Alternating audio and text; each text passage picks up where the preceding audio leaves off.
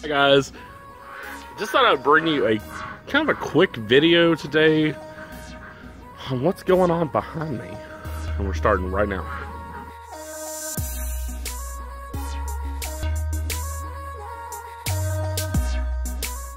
What's going on, guys? My name is John. Welcome to another video. If it's your first time here and you want to learn more about sustainable gardening, homesteading, and videos just like this one, start now by clicking the subscribe button below and clicking the bell so you don't miss out on a thing. Alright guys, so today we are talking about what is going on behind me. You can see over my shoulders here and here. There's a lot of crazy growth here. We're talking about a plant that I'm growing this year in a couple of different spots. It is Mexican sour gherkins, or some people call them Mexican mouse melons. Some people call them cucamelons.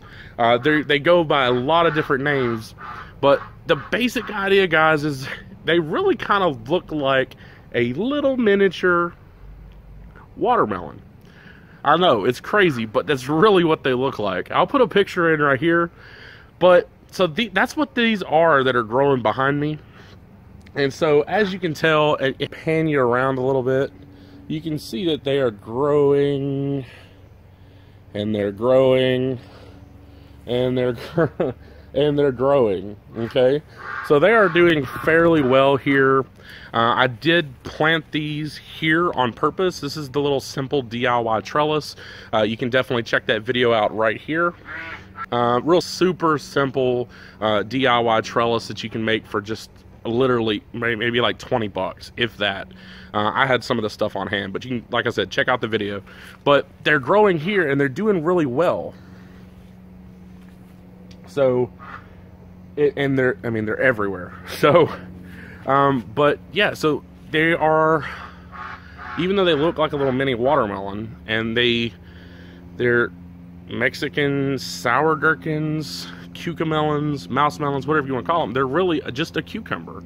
So they're a cucumber, guys, that have really kind of an interesting flavor. They have the crisp kind of taste of a cucumber, but they also have just a little bit of a lemony flavor, a little lemony undertone that just makes them quite refreshing.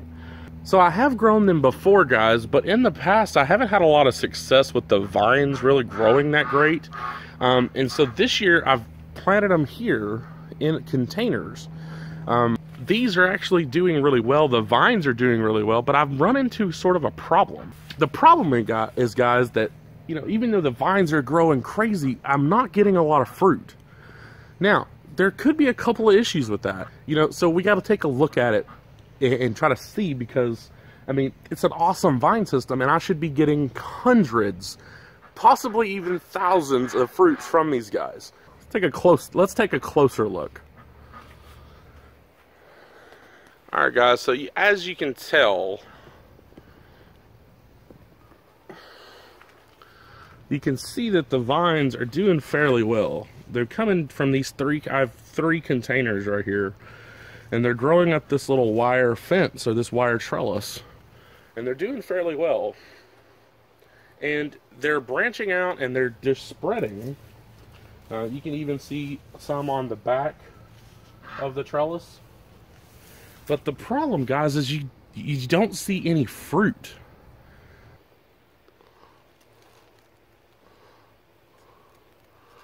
Let's see right there. There's a little fruit. So I'm not real sure. And so there's fruit on them.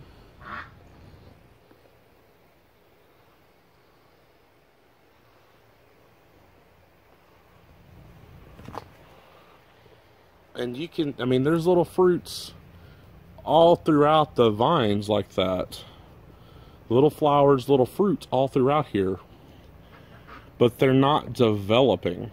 They're not developing like they should. Okay, so guys, we're back, and I'm just not sure what's going on with them. So if you've grown these before and you have had this issue, or maybe you can share with me what you've done in the past to kind of correct these issues. So that's it, guys. I thought I would give you a little look at one of the things growing in my garden and doing quite well. At least it looks like it's doing quite well.